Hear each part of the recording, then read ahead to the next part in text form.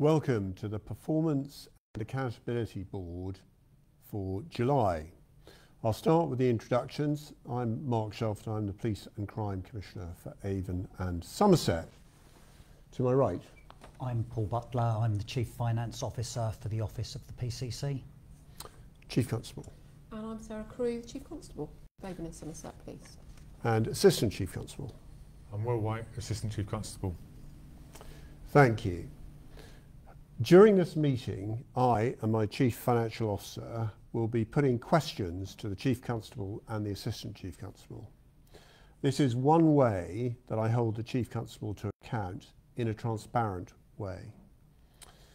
This meeting allows everybody to understand how Avon and Somerset Police are performing. And as usual, the first agenda item today is on a topical issue. And I want to start talking about institutional racism. As the people may have seen in the media, the Chief Constable has acknowledged that Avon and Somerset Police are institutionally racist. Institutional racism is defined in the Macpherson report, and a slide should be coming up with that definition. And it's important to read the definition, particularly the second paragraph. The Casey review provided 4 tests which the Chief Constable could apply to Avon and Somerset Police. And again, these are shown on the slide. Within Avon and Somerset, we also commissioned a report, which we've spoken about before, identifying disproportionality in the Avon and Somerset criminal justice system. And this report provided a wealth of evidence to inform the position that the Chief Constable has taken. And I want to say from the outset that I fully support the Chief Constable in her decision and the position she has taken. But turning to you, Chief Constable, I have to ask, why did you say it now? Thank you, Commissioner. Thank you for giving me the opportunity to clarify that. So, as you say, the Identifying Disproportionality report provided a wealth of evidence of disproportionate outcomes and experiences for people if they're black or if they're from a minority racial or ethnic group. But it wasn't just, stop and search in the youth justice system, how we're represented in our organisation. But there were other sources of evidence too, our own people survey, our own grievance and misconduct processes. So in March this year, when it became available, I applied those 4 tests that Baroness Casey had set out in her review of the Metropolitan Police to that evidence. And upon applying those 4 tests, I found that institutional racism, by that definition, is present in the way that Avon and Somerset Police interacts with people who are black or minority, racial or ethnic backgrounds.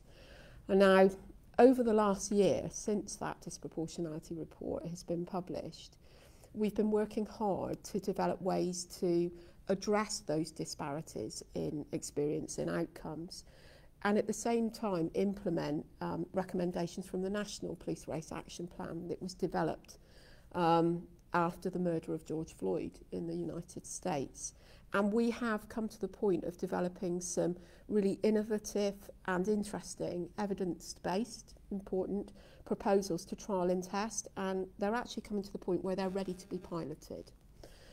But having engaged widely amongst those communities, I feared that our efforts, however radical, and some of them are, would fail if they're done to communities but not with.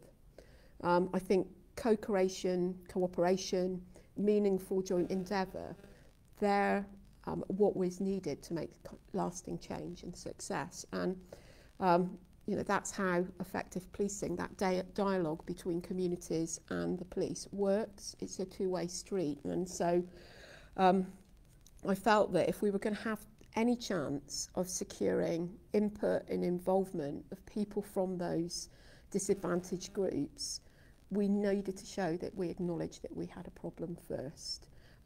before we can ask them to help us fix it. Now, in the days after my acknowledgement of institutional racism, I wrote as planned to all our stakeholders, our contacts, our critical friends, asking them to share an invitation, which has been made public, within their own groups, within their own networks that they represent, to invite people from their communities to become involved in the work. And even if they didn't want to become involved, to become informed and knowledgeable about what was happening. So my statement in terms of now was to pave the way for those invitations so that police and those minority communities could come together to build a better relationship, hopefully from a basis of honesty and humility. I've just come this afternoon from a meeting of Muslim community leaders from all of the Muslim communities, and there are many of them, over 20 people here at headquarters, who reinforced for me that how important that acknowledgement was to bring their involvement and the involvement of their communities in the work we need to do. So that was why now. Thank you, Chief Constable. And curiously, after this, I'm going straight into a car to go and talk to those same people at a separate meeting. But I understand about acknowledging the problem, but what I really want to understand, and I'm sure the public really want to understand, what's going to change now that you've acknowledged this? Well, as I say, we're starting to move to the pilot phase on 3 sets of proposals that we've developed as part of our local police race action plan, work that's actually led by ACC White here. And those proposals are around stop and search. They're around something called deferred prosecution for first-time offenders, and a new service standard for black or minoritised victims of crime. Now, we want to involve interested community members, people with lived experience, in shaping those proposals and evaluating how they're working, certainly before we roll them out any further. We've also been consulting on an anti-racism strategy, and we want advice and scrutiny on that too, not just the strategy, but how we implement it. And we are seeking and helping to form, though it's important that they're independent and they're formed independently, but certainly creating the conditions to do independent scrutiny groups to monitor the work that we're doing. And I'm just hoping that my invitation will help people those, strengthen them, diversify them. So that's the short-term work that we're ready to go. It's on the blocks. And they will prompt change in the culture because we're changing procedures, how we do things fundamentally. But I also recognise that this is going to take much more fundamental, sustained work to change the culture. We have an aspiration here to build an inclusive culture which will inspire and strengthen the confidence of all the communities we serve in Avon and Somerset. So we have a longer term plan for culture change which sits at the heart of our 5-year strategic plan. Now, there are many aspects to that, not just the short term hits, not just systematic changes, because it is a systematic change that's needed, but I think leadership and in building inclusive leadership is almost the most important. And so work on that front is very much underway with your support, Commissioner. But as we go into the autumn, we start to roll out a new team leadership programme for all our junior leaders, so people stepping into a leadership role for the first time, who are very much those that are supervising those people who interact with the public. So that will be the first. We've talked in previous meetings about our Leadership Academy, which we'll continue to develop. So short-term wins, 5-year plan, an inclusive culture, leadership at the heart of that culture change. Well, Chief Constable, thank you for that. And I know from my time in the Army that culture change takes between 5 and 10 years to achieve. So it's not a quick win. It is something that needs to be embedded and a long-term strategy, which I know you're outlining, you have just now.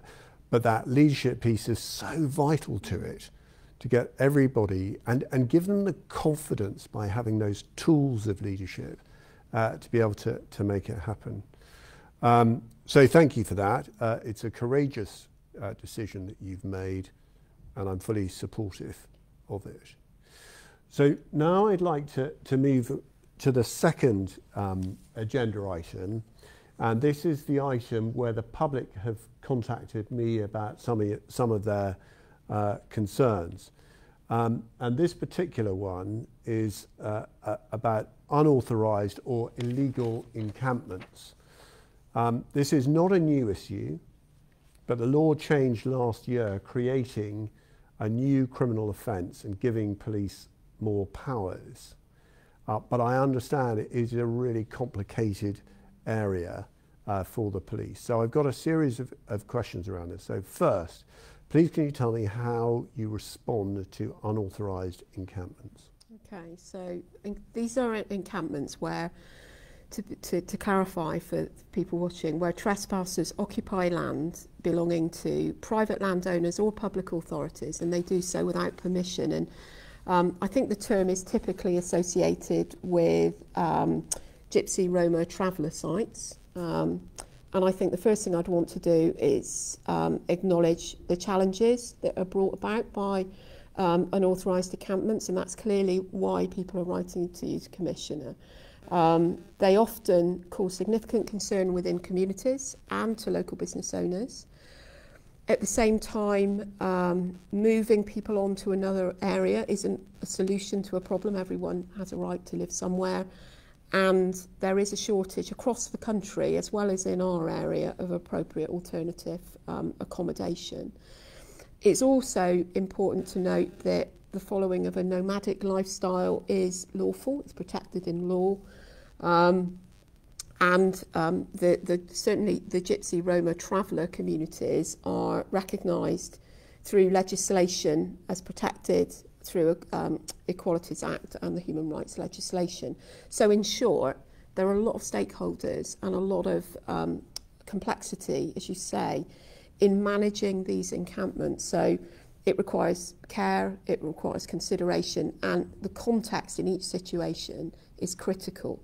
Now, you know, the kind of legal framework that sits around this says that the response should always be locally driven. It should always be a multi-agency response. And this is something that isn't always understood. It's one that's led by local authorities, but supported by the police. And key to the context on an individual encampment is a full understanding of the circumstances. And that comes from what should happen very early, which is a visit. And as long as the encampment is there, several visits throughout the duration of the time of the police, but usually with and led by the local authority. And what that enables us to do collectively is to talk to the travellers. What are their intentions? What are the conditions on the site? It enables us to open a chain of communication with the landowners, especially if they're not the local authority.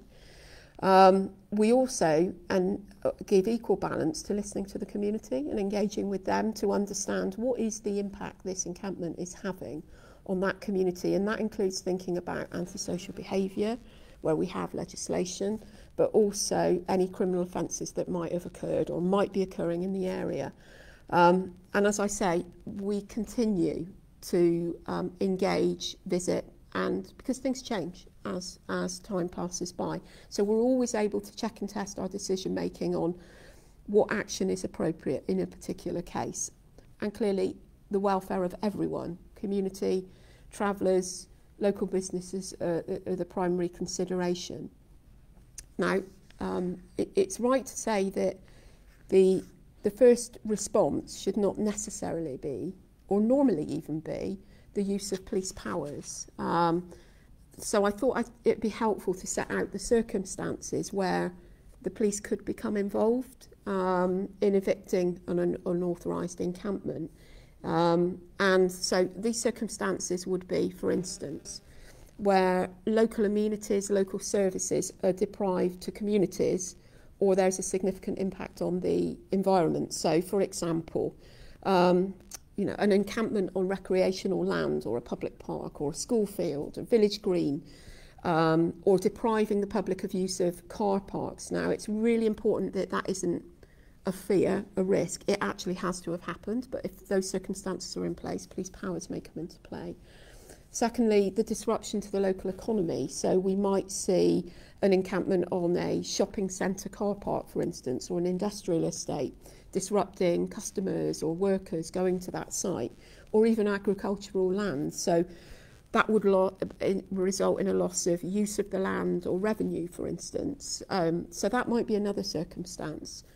If there's significant disruption to the local community or the environment, so that might be behaviour, which is directly related to those present on the encampment, where it's so significant that a prompt eviction by the police becomes necessary rather than any other means. So the local authority have powers here first to use that might be considered first, and the private landlords too.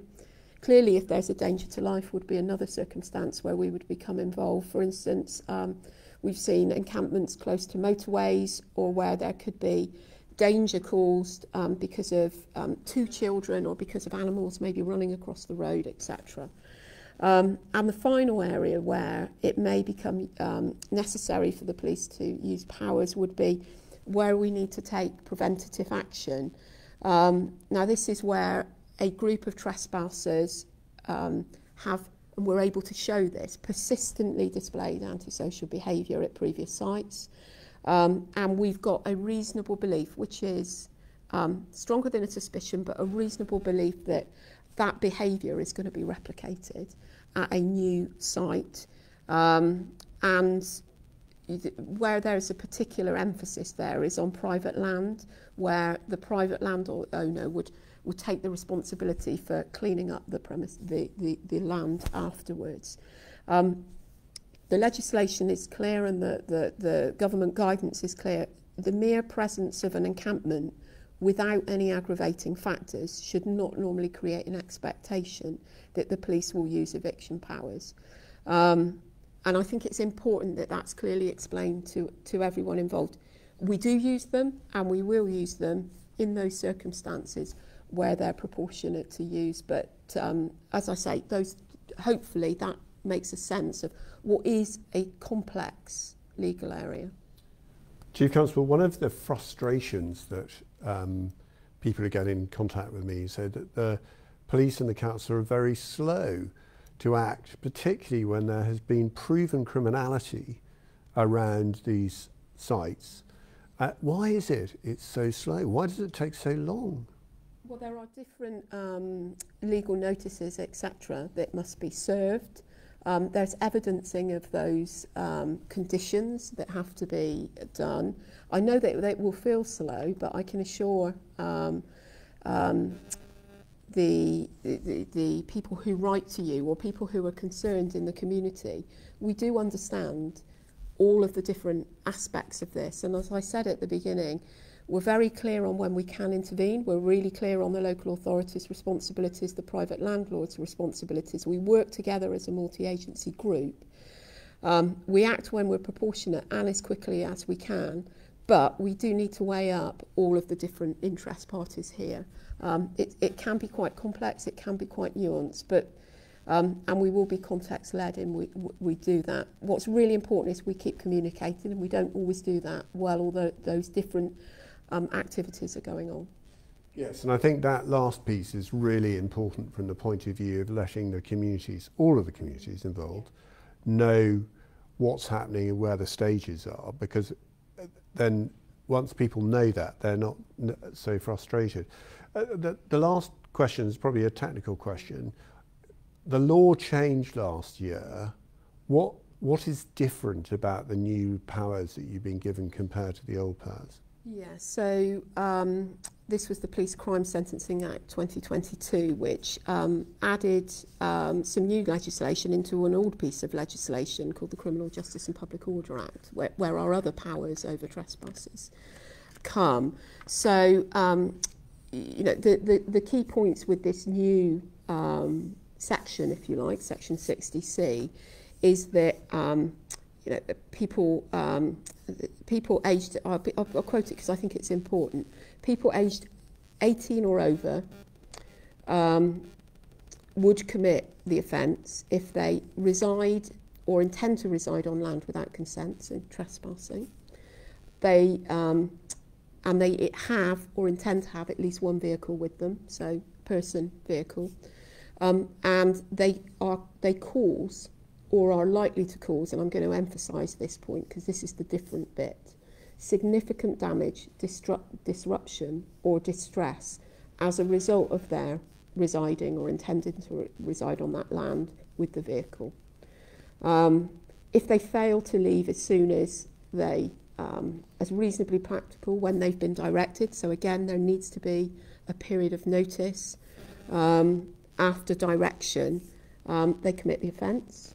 And if they return within 12 months, they also commit the offence. So I emphasise the word significant there because that's the change in the legislation. It brings significant damage, disruption or distress. And the legislation is new. And it says that the police are the people who define what significant damage, disruption or distress will mean. Clearly, as things get tested in court over time, our system works on precedent. What that significant definition comes to mean will become clearer and clearer and clearer. But at the moment, it's defined by the police. And it also says under that section that if the police deem the harms not to be significant, then the offence would not apply. So, in answer to the question, has it changed our approach? Yes, but only insofar as it offers powers to intervene when that threshold of significant is met, the significant damage, disruption or distress. If that threshold hasn't been reached, we fall back to the powers that are available to us, to local authorities and to private landlords that existed before the new legislation. Thank you for explaining that. This is a subject we could go on discussing for hours, but I think we're going to move on now, and my Chief Financial Officer will now ask the next question. Thank you. Moving to agenda item 3, which is the Avon and Somerset Peel report. The first area of focus within the Commissioner's Police and Crime Plan is vulnerable children and adults. There are 2 areas for improvement in the Peel report that relate to this. The Constabulary should make sure that repeat and vulnerable callers are routinely identified and risk assessments are effectively supervised, quality assured and checked for compliance. Please, could you tell us what you're doing to improve identification and assessment of risk? When we talk about repeat and vulnerable callers, the first thing I'd want to recognise is the importance and need to identify, support and protect vulnerable members of the community when they contact us. So there's some things we can do to improve that right now, and that's primarily improving the quality and consistency of our current methods and processes. But there's also some longer term solutions that will be enabled by technology. At the minute we're exploring a new command and control system, so that's what receives our calls and enables our dispatch of our officers. And when we do that, we're looking at customer relationship management software to be part of that. And that will enable the effective identification of vulnerability and risk at that first point of contact. So what that software would do, it would interface with our other police systems, and it would provide information on things like repeat calls, vulnerability flags and other knowledge, so that the call handler can make a much better assessment of threat, harm and risk at that initial point of contact with a member of the public. What we're also looking at is some other solutions, including a risk indicator tool, and those that dispatch officers, it would allow them to identify risk and vulnerable callers based on the criteria within that tool. What was also mentioned in terms of assessing risk is a specific area of improvement related to our 2 tools, our BRAG tool and something called a dash risk assessment, and the need to help with some of the confusion in the minds of our staff about when to use which one. So I'm just going to briefly explain about that. So BRAG refers to blue, red, amber, green, and that's in terms of a rating of vulnerability. So what it does is it supports officers to identify and record vulnerability when they attend an incident. So often we pass that information on to a different agency or a different professional, And what it does is allow the other professional to understand exactly what the officers have seen and understood at the scene in relation to that victim. So that's not a national tool, that's something we've developed because we thought there was a gap, and that can pick up any kind of vulnerability that the officer sees at an incident. So at the minute, rather than looking at alternatives, we're looking at how we can improve that and make it simpler for our staff. So our staff have something called a Pronto mobile app, and we're using that to make it a much more easy process for them to use at the scene of an incident when they attend. DASH stands for Domestic Abuse, Stalking, Harassment and Honour-Based Violence. So that's for our officers in terms of assessing the risk of serious harm to a victim of domestic abuse. That means that they can then forward that on so that victim can get the right support that they need in the situation they're experiencing. That's been looked at nationally, and it's seen as an improved way of trying to do that, and that's through a new tool called DARA that's looking to replace DASH next year. So we're prepared for that coming in 2024, and we've got the necessary preparations and plans to implement that fully when it arrives. But we're not waiting for that. In the meantime, we're looking to use the 3 key questions in relation to domestic abuse, stalking, harassment and honour-based violence on that mobile app tool for officers.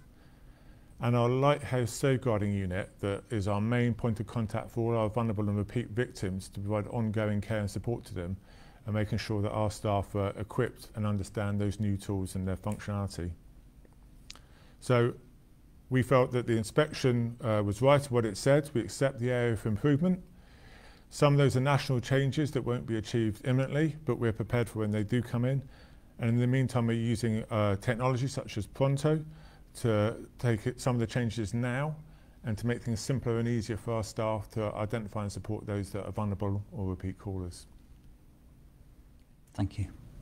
I'm almost tempted to suggest there could be a competition between the army and the police for the number of acronyms that come out that we seem to use, DASH, DARA, Pronto and a whole bunch of other ones. It's almost spaghetti bingo, but anyway, thank you for your answer. And the important thing is that in this area, it is being addressed, and there's both a training issue, but also a technical issue that's coming together to improve the service, particularly to those vulnerable children, which is, of course, a highest priority that we need to do. So thank you for that, and it's something that I will continue to scrutinise that progress.